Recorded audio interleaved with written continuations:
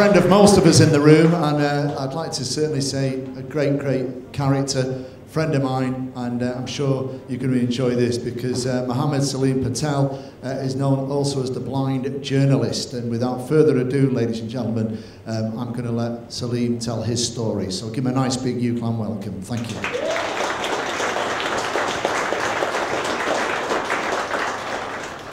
Okay, thank you very much. So, as it's been said, my name is Mohammed Salim Patel. I'm currently a third-year international journalism student. Some of you may remember me from last year. I did a speech about diversity at the BBC and how I managed to get some shadowing placements at You and Yours and Inside Out. I'm here today to basically just give you an update of what's happened in the last 12 months. It's been a very busy last 12 months, but just to let you know what's happened. At last year's event, I was fortunate enough to win a placement at BBC Radio Lancashire. It was a week's placement over the summer period, and I can't actually put into words how much I learned from it and how much I actually enjoyed it. Since then, I've gone to produce a radio documentary as part of my final year project.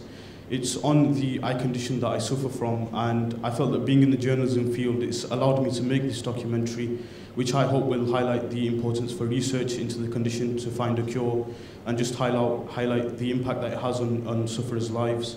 The point that I'm trying to make is that the journalism field is so broad that the opportunities are endless to achieve your goals, whatever they may be. I'm now going to play you a short clip of the documentary.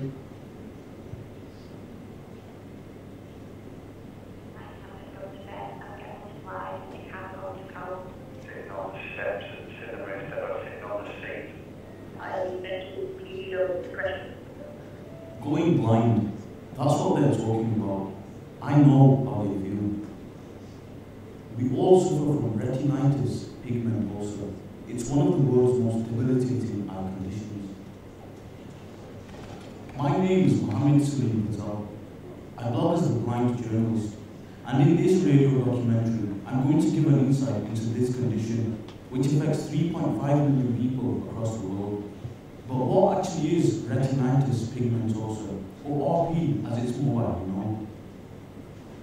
So that's just a very brief insight into the documentary.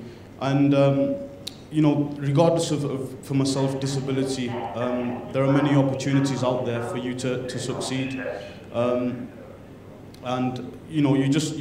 There's loads of stuff out there. So the likes of BBC, Sky, ITV, they've all got schemes to ensure that people like myself are recognised. And it's just about making the most of those opportunities. When you do get them, blow your employees out the water with your passion for journalism and what you can do.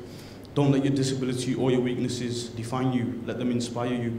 I ended with this quote last year, but it's something that I found myself saying to myself a lot, and that is, I may be blind, but I have a vision. And I just want to show that vision to my employers through my work. Thank you. Wonderful. Thank you very much indeed, Mohammed Salim Patel, the blind journalist. Thank you, Mohammed. Now, this is the exciting part, ladies and gentlemen, because we're now going to try and do a Skype link.